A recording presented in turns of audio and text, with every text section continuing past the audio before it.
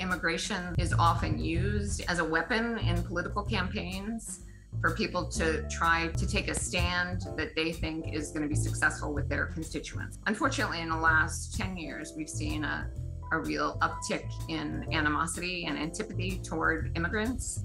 In 2021, the USC Polarization Index found that immigration was the #1 most contended topic within American politics. According to the Cato Institute, 67% of Americans agree that the legal immigration process is fairly difficult. As immigration reports flood our news sources, Americans are left to wonder what we can do to improve the immigration system. That's why our administration has moved aggressively to secure our borders more. Many of the trends in U.S. immigration law today can be tracked back to 1996, when the Clinton administration passed and enforced landmark immigration policy. The Illegal Immigration Reform and Immigrant Responsibility Act, or IRA, was written as Division C of the Omnibus Consolidated Appropriations Act. It was written by Representative C.W. Bill Young on June 11, 1996. The House passed the bill on June 13th, and the Senate passed it on July 18th. President Bill Clinton signed IRA for its final approval on September 30th, 1996. Its purpose was to decrease the number of undocumented immigrants in the United States. Instead, it had an inverse effect by complicating the green card and citizenship process, ultimately incentivizing immigrants to avoid a legal process altogether. Although the law introduced many new programs to the immigration system, one notably impactful facet of IRA was the 3- and 10-year bar rule. Before 1996, there were a limited number of ways a person could immigrate to the United States legally. An immigrant could obtain lawful status if they were married or in the immediate family of an American citizen. Additionally, immigrants could be sponsored by an employer to work for a specific firm in the United States. IRA changed the way this process worked. It introduced 3- and 10-year bars, which work like this. If you have been here for more than 180 days illegally, and then you voluntarily leave the United States, you are barred from coming back for 3 years. If you're illegally here in the United States for more than 1 year and you leave, then you can't come back for 10 years. The avenue through which someone originally obtains legal status is typically unavailable once someone has been out of the country for 3 or more years.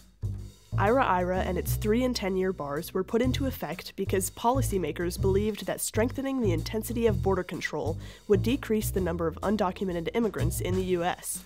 The new law provides the Immigration and Naturalization Service with important new tools with which to further strengthen the nation's immigration system. In fact, many Americans still hold this value. We're going to triple the number of ICE deportation officers. The problem with some strict immigration policy, specifically the 3- and 10-year bars, is that it disincentivizes people to seek legal status at all if they are in danger of being barred from the country. It's easier for some to continue living undocumented in the United States. Although IRA was passed in 1996, its effects are still seen today. The 3- and 10-year bars are still in place, yet the number of undocumented immigrants in the United States has increased from 3.5 million in 1993 to 11.4 million in 2019. In our hometown of Tulsa, Oklahoma, the population of Burmese and Zomi people has increased significantly over the last several years. Over 7,000 Zomi people from the Chin State in Myanmar have moved to Tulsa in the last 5 years, and now Tulsa is said to be the largest community of Zomi people in the United States. The 3- and 10-year bars affect our neighbors' lives. We asked our classmate, Key, about what the immigration process was like for her, and what effect the bars had on her community. Within the Burmese community in Tulsa, I really do think it really affected a lot of us. It's kind of like, it's scaring us. It is important to protect these people, and all immigrants for that matter, from harm, by constructing a better, reliable, and easy-to-navigate legalization process. Many policymakers are implementing expensive plans to further restrict immigration in the United States. Altogether, Texas is devoting $3 billion to secure our border.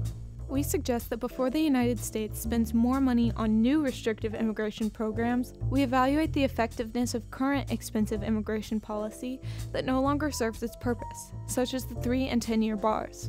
Immigration has always been important in our country.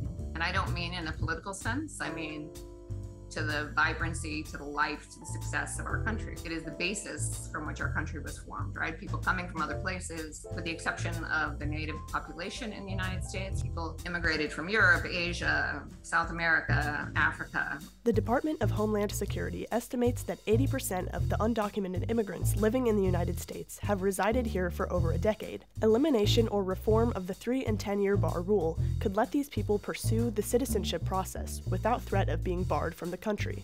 Communities across the nation, including ours in Tulsa, could thrive with the legalization of undocumented immigrants. Economies could be stimulated by more people paying taxes, receiving aid for higher education, and having access to higher-paying jobs. We call our federal government to action.